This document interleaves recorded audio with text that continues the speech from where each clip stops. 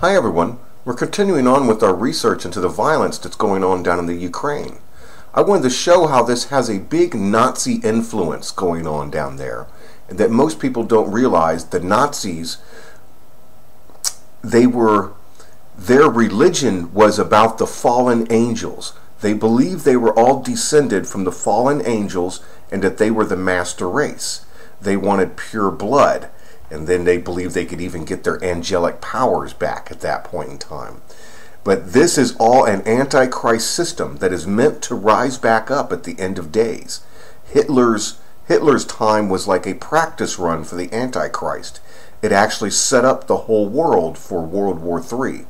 Now America and Russia have, thousands and thousands and thousands of nuclear bombs, and all of the world has fortified with big armies, ready for a big World War III, for when the Antichrist spirit comes back. America is backing these guys up. Why? Because America's preparing for the New World Order. Why is all this going on? How can this all happen? Who's going to stop these guys? Nobody's going to stop them. Nobody. As a matter of fact, heaven will actually help them get started. It is in God's will that this is done. This is called the beast system for the New World Order.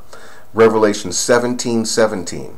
For God hath put in their hearts to fulfill his will and to agree and give their kingdom unto the beast until the words of God shall be fulfilled. The Nazis are going to have their time again. And it's God's will to bring everybody to the time of Armageddon. This will be the end of grace and mercy. Jesus will have chosen and picked and taken his people, and then these Nazis will rise up to do the great tribulation and a great deception. It's being set up all around us to happen. We have the Nazis even wearing Nazi helmets around here. Most of their gear, if you look at these guys, they look like Nazis, and the American government is backing them up. Well, in the Ukraine, during the Battle of Kiev, many of the Ukrainian people sided with the Nazis, and they actually helped to kill their own people. They worked in the concentration camps. These Ukrainian people are right with the Nazis. They were against Russia at that point in time, but they wanted to be with the Nazis. All of this group over here is a whole Nazi organization rising up, all prepared from all around the world. They have worked with the Nazis before. They were known as Nazi collaborators. They actually helped in the concentration camps. This is an actual group of Nazis over here that is preparing for the end of days. How can this be going on? We showed it's God's will. Here's Washington, D.C. I mapped stuff out all around the world showing how the world is set up like a grid to fulfill scripture. Here is Hitler right here in the grid. The spirit of Hitler again. Right there. Perfect. You can't mess that up. That's Hitler. And they're doing the mark of the beast over here. You see how they're doing this man, and they're putting this reptile type system in his head.